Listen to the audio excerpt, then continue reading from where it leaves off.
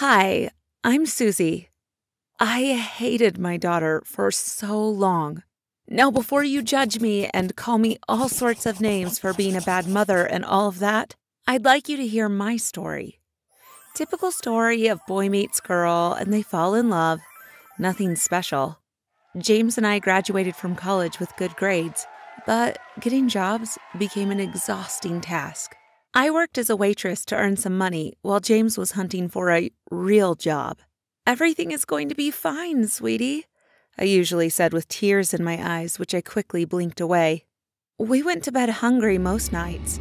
There were some times I stole food from the cafe just so we'd have something to eat. I was cut one day and given a strict warning. A short time after, I found out I was pregnant, and I wept like a baby. We were barely surviving, and now we were about to add another mouth to feed, and all the difficulties that came with having a baby. "Everything's going to be fine," James consoled me, even though he felt like crying himself.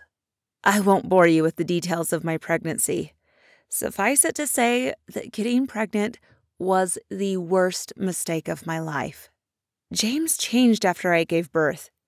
He started to neglect me and do everything I hated, and get angry when our daughter cried. But no, that wasn't when I started hating my daughter. James became a stranger and started getting phone calls from women. When I confronted him, he finally said that he's seeing someone else and doesn't want me anymore. I couldn't believe he'd do that after all we'd been through together. I was devastated as I watched him leave the house, without even asking for forgiveness or begging for a second chance. That was about 13 years ago. It was very hard for me bringing up my daughter alone, without a good job, but I managed just fine. Even if I went to bed hungry, I made sure Nora's stomach was filled. I was there for every school play, recital, ballet, bake sale, and so much more. James was nowhere to be found. A few years ago, I won the lottery and was finally able to start my own business and earn a great amount of money monthly. It felt like life was finally rewarding me after all the hard obstacles I faced. But what did my daughter do? When she was 10 years old, she found a picture in between the pages of an old novel, a picture of James and I holding her when she was still a baby. She came asking, and I shut her down. Had I known, I should have told her James was dead. After all, he was dead to me.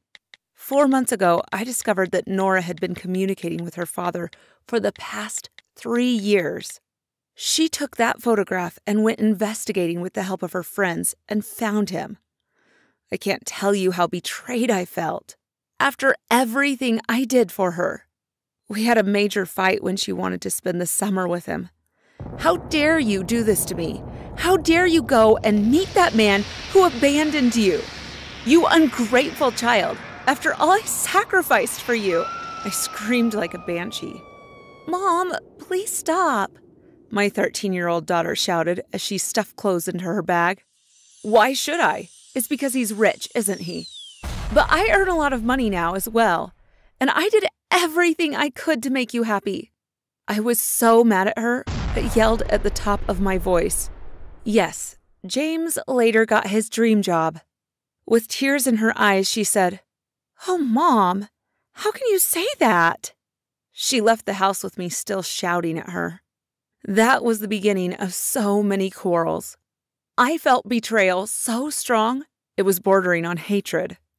I told her everything I went through in the hands of her father, but she still went ahead to have a relationship with him. It got to a point, Nora and I no longer spoke to each other.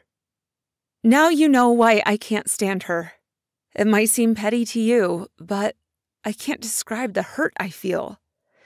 I hope you understand why I feel so betrayed, but what happened later might shock you even more.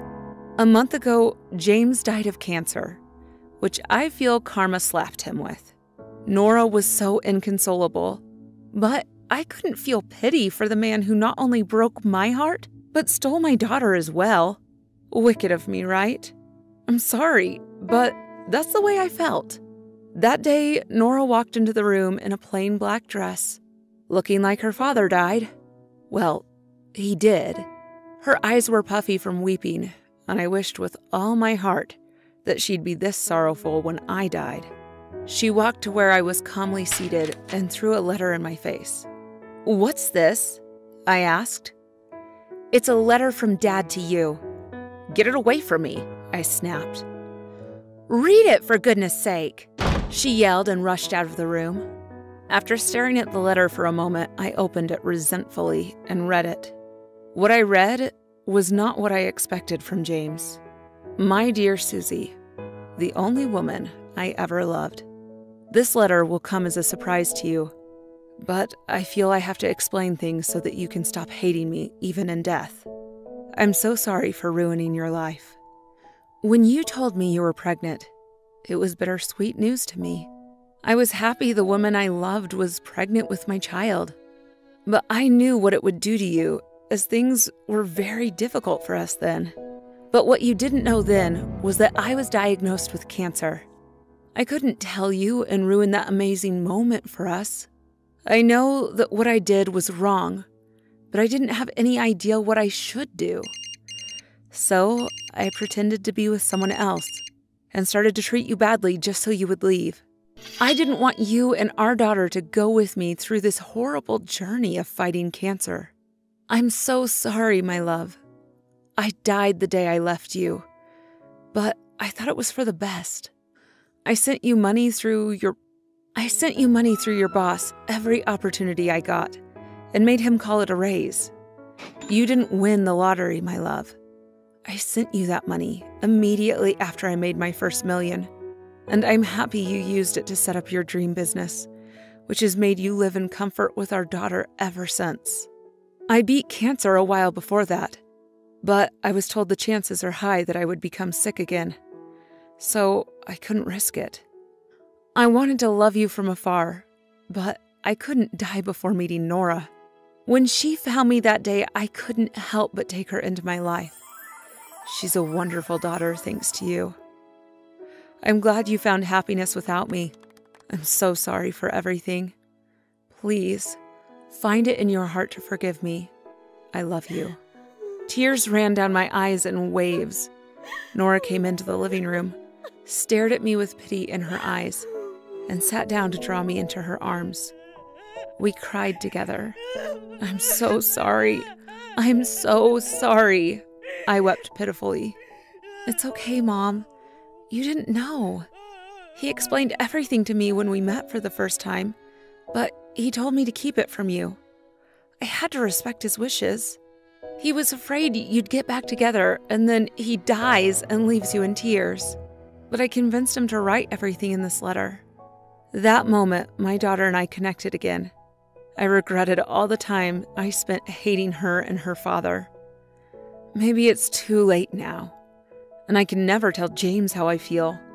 I want to punch him in the face for doing this to me, but also to hug him and kiss him and forget all the pain. It's too late. But it is not too late to love our daughter, the fruit of our love, forever.